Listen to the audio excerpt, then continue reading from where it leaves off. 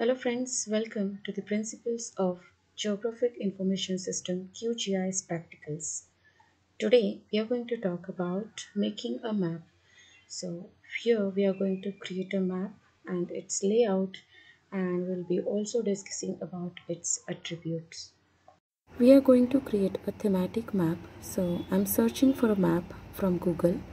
Here I'm selecting one map from Google of Maharashtra.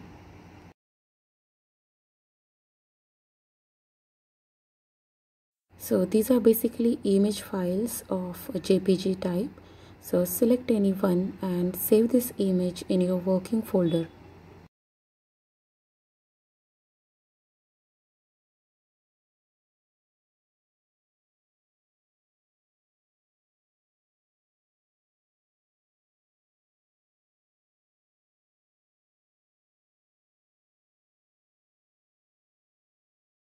In QGIS, take a new project and click on layer and click on add layer. Here we are to add the raster layer. So here with this three dot, navigate it to the image that you have just downloaded from the Google. So select it and add this layer. Now let us add few more details in this map by adding new vector layers. So click on layer and click on create layer and click on shapefile layer. Here first of all we'll be adding some locations. So I'm thinking to display or add the fort layer. Here I'm going to show you the Maharashtra's fort, and I'm going to add the locations of different forts in this Maharashtra map. So I will be also naming it. So I'm adding one more field here, that is name. Click OK, and you see one more layer is created. Now initially this layer need to be enabled for editing. So click on the layer and click on this edit button so that you can add the point features in the layer. Here I'm going to add the locations of the forts in different districts. So I should know the list of forts. So here I'm going on a Google and searching for different names of the forts. So particularly I'll be searching to which district those forts are, and accordingly here I'm adding these fort locations one by one. So this way add as many as locations that you would like to add to this map. I'm adding few more locations over here. So just click on any point and that will be your location. So here I'm adding 7 to 8 different locations showing different forts in different districts. Actually I'm searching the names of forts on internet, and accordingly I will be adding these forts to those locations in that particular district.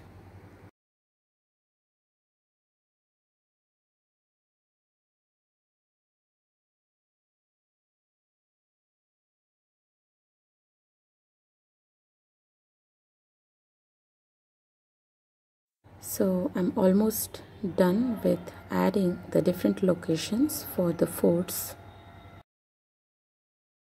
Once done, double click on the layer, you will get this property window. Here we are going to change the symbols with SVG markers. So here are some SVG symbols that you can choose. Here I am searching for a fort symbol, and once you select the symbol you can change the size, color and other formattings for the symbol. So when done with the formatting, just click on apply and you will see the effect of these properties. So this is how the fort symbol is applied here. Similarly, we are going to add a few more layers of locations, or like we can add roads, we can add polygons to show some areas. So here I'm creating a layer of type roads with geometry type as lines. Here I will also add some attributes like name of the road. Just click on add to the fields, and this will add the attributes for your layer. I'm also adding one more attribute of type length. So this is how you can add. Just click OK and you'll get this new layer added. Now click editing on and add the features. So in this layer you have to simply draw the lines. Once done, right click. After right clicking, you are getting this dialog box where you can add ID and the name. Length we can calculate later. Here I'm adding few more lines to show the roads. So you can show the roads to these forts or this fort's location. You can add as many as roads you want to. Give the proper name and the ID to these roads.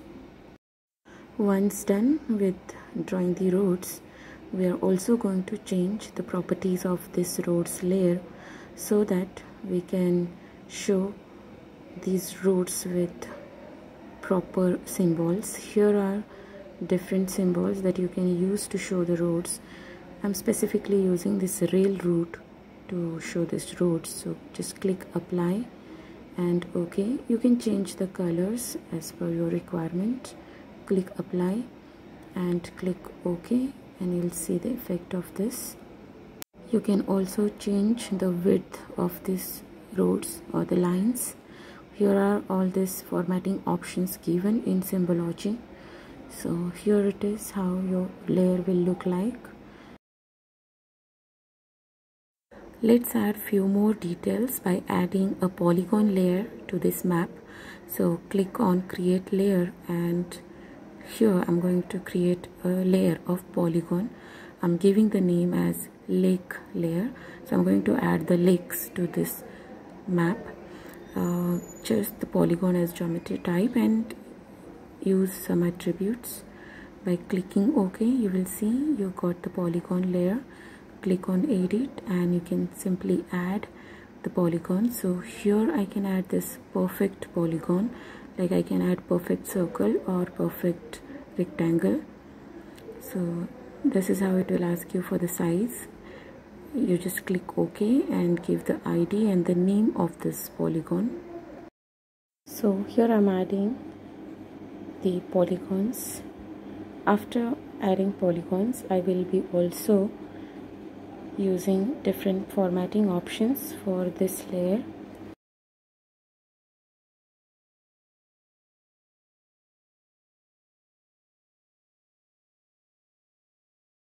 Select the layer and double click on it to get the property window. In Symbology, here you can select the polygon fill style. You can change the color, you can change the pattern, or you can also use SVG markers for the same. I'm using gradient fill option over here and will choose two different colors.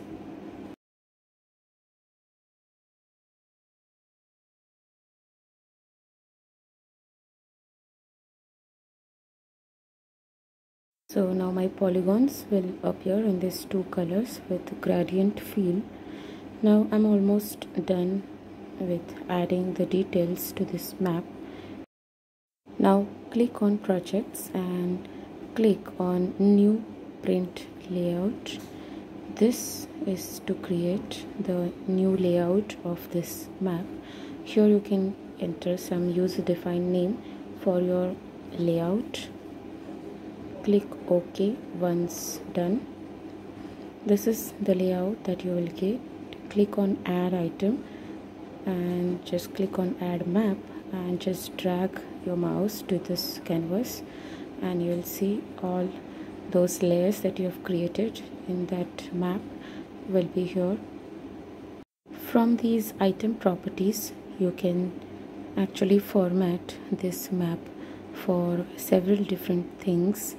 First of all, you can lock the layers. Now you can add the label this way, and then you can display this label with different formatting options. So place the label like here, then write the label that you would like to display. So here I'm writing Maharashtra tourism. So this is a user defined label. Then change the font. You can change it for font style, size, etc. You can also change its color.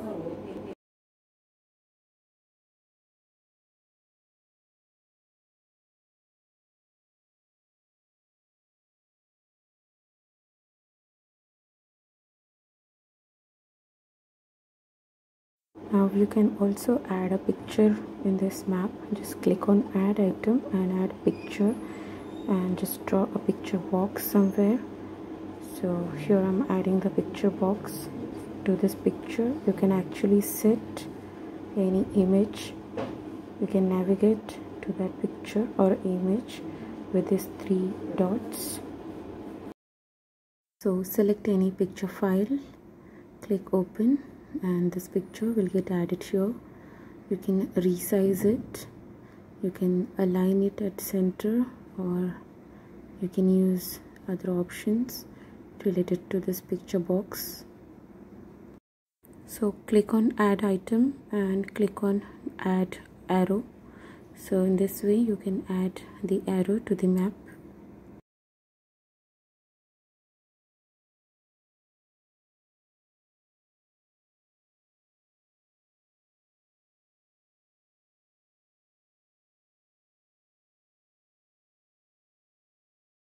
Then click on add item, add legend, and place the legend indicator at the appropriate location. This will automatically populate all the legends as we have already used them in our map.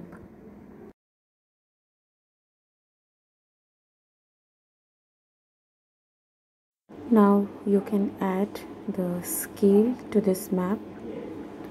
So just click on add item and add the scale.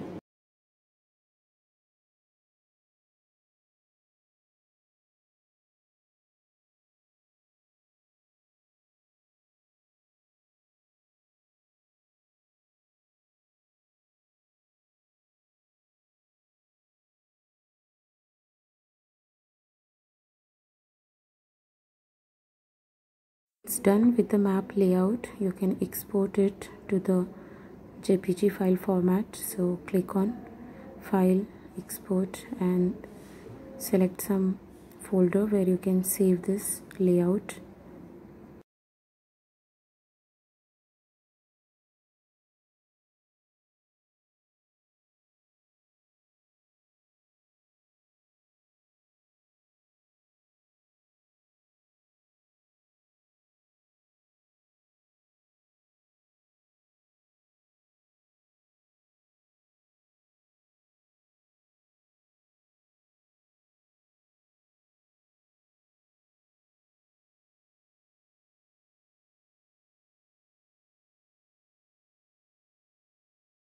So this export has saved the file in JPG format. You can see it here.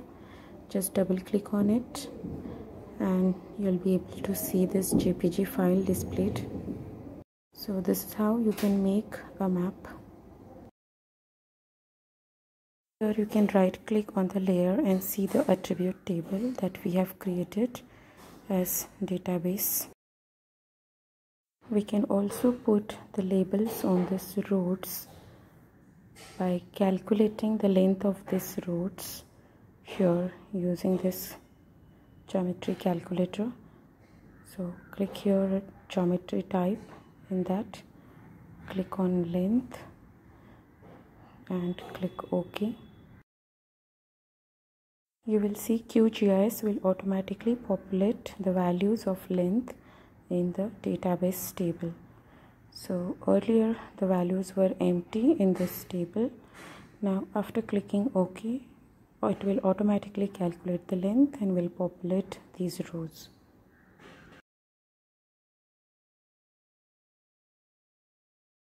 After that, using property windows into the labels, you can actually set these labels. The length that we have calculated for roads can be displayed by selecting this single label and selecting that length attribute here. And you can also format this label for different colors, size, etc. Once done, click OK. The labels will be displayed like this.